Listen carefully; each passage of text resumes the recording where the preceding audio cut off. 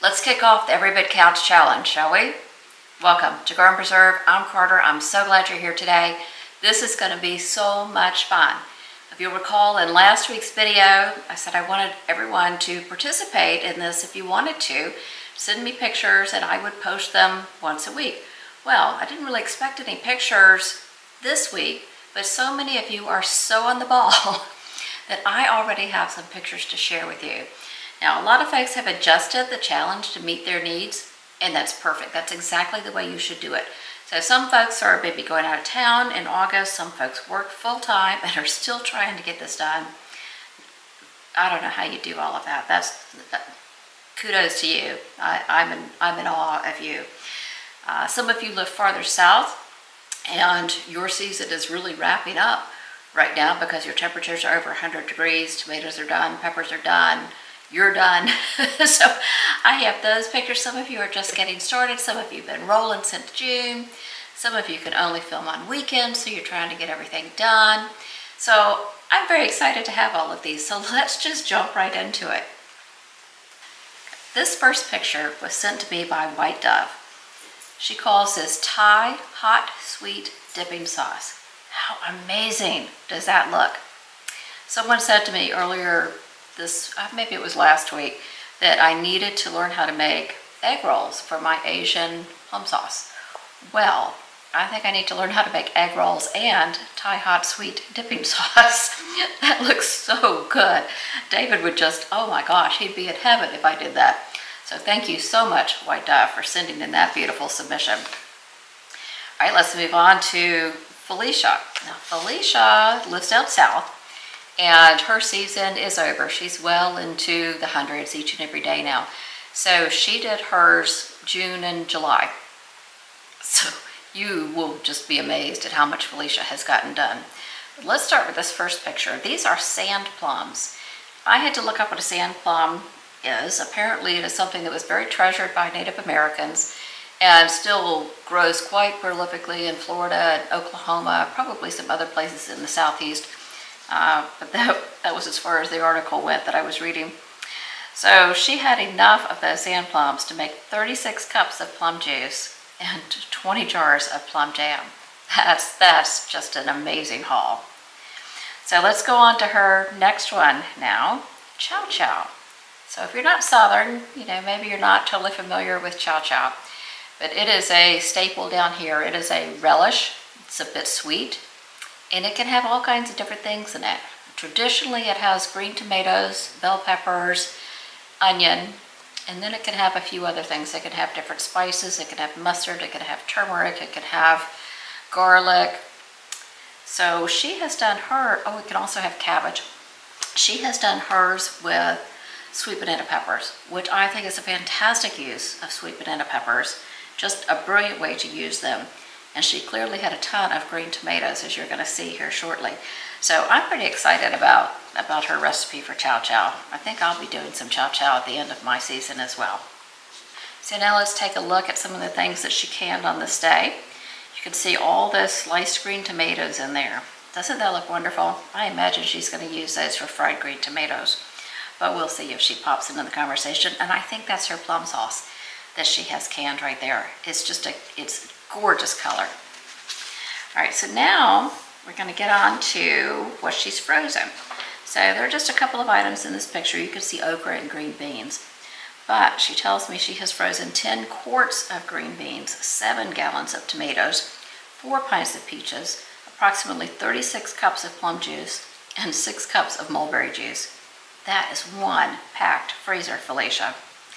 All right, now we're going to get on to the picture that y'all are just going to come back to time and time again, and this is Felicia's pantry. It's amazing. Let me read you a list of what all she has managed to can this season. Tomato paste, pepper relish, tomato trifecta soup, xoxo, okra, corn, peach salsa, cowboy candied jalapenos, bone broth, taco soup, plum jam, green tomatoes, watermelon syrup, cantaloupe syrup, mulberry jam, and pickles. Wow, that is a gorgeous pantry. Gorgeous pantry, Felicia. Thank you so much for sending that. I enjoyed every minute of it. Okay, next we're going to move on to Brandy.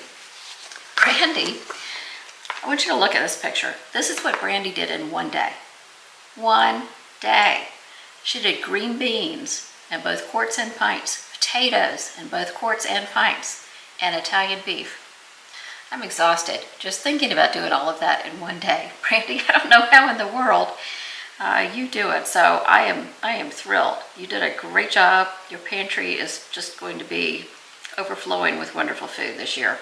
So that is very exciting. I look forward to seeing what you do next time. Thank you, Brandy. Now Jane started hers a day early because she works full time. And I thought, oh my goodness, I would have had to start 2 months early if I worked full time as well. So she says her goal is to preserve 7 items per week instead of 1 item daily. And I think that's a really good way to bend it to suit you, because this is not it's not a regimented thing, for heaven's sakes. It's your rules. But I think that is a fantastic challenge. So on this one day, she did chicken broth and peach salsa on her first day of the challenge. I think that's a great haul. 2 very different items, but 2 items that are going to be so useful in her pantry. So you're off to a great start, Jane. Can't wait to see what you do the rest of the month. Lori is next. Lori also works full time, but she absolutely loves canning and preserving, and her spirit and her enthusiasm is just so infectious. It's just wonderful. So she was out of town for a couple of days and came home to this incredible harvest. You can see she has cucumbers and zucchini and a ton of jalapenos, some nice slicing tomatoes, maybe a plum tomato in there, and then some little cherries. So she has quite the haul that she came home to, and that's very exciting. So the first thing she decided to tackle is those cucumbers. So she got all of her cucumbers prepped and ready, and she turned them into 3 beautiful jars of refrigerator pickles that also used her homegrown garlic. Tell me those aren't absolutely gorgeous jars. That's just beautiful. I don't even know what to say about that. It's spectacular, Lori. Thank you so much. So I was so glad that Lori sent in her refrigerator pickles, because I didn't really talk about them in the last video, but I do want to reiterate the refrigerator pickles can be a fantastic way to preserve little bits and bobs as they come in, or when you're just overwhelmed and, you know, cucumbers have to be tended to right away. So refrigerator pickles are fantastic, and they'll last you several weeks, maybe even a couple of months. You see in this picture here, the 2 on the bottom level on the quarters, there's one with the radishes. That's the one David, he just sat down and ate it with a fork and then didn't want me to throw away the juice because I had to save it for something. I thought that was hysterical. And then the other one on the other side, he again took that one and a fork and sat down to have a snack, told me it was the best thing he'd ever had. And I'm looking at it, chuckling to myself, because this is the man who says he does not like green beans, will never eat a green bean.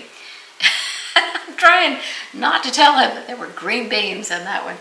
But anyway, it is in my plan this month to do a lot more refrigerator pickles, because we enjoy that just every day. Not everything has to end up in the pantry or the freezer. So don't forget to make use of the wonderful little refrigerator pickle in all shapes, sizes, flavors. Use all your vegetables. In fact, fruits sometimes are really good as refrigerator pickles as well. So I want to thank everybody so much for getting everything in early. It was a surprise to me, and I was thrilled to see all of it. So go ahead and get me your pictures as you take them. You know, once or twice a week is just fine. Send me the highest quality photo that you can. That would be great. And explanation of each photo would be terrific. And I just can't wait to see what you guys do this week. I mean, I just literally, I'm so excited to see these come in. So I thank you so much for participating and so much for being here with me. And I am so glad to see that you guys are out there loving gardening and preserving as much as I do. I feel like I found my tribe. So thank you so much, and I'll see you next time. Bye-bye.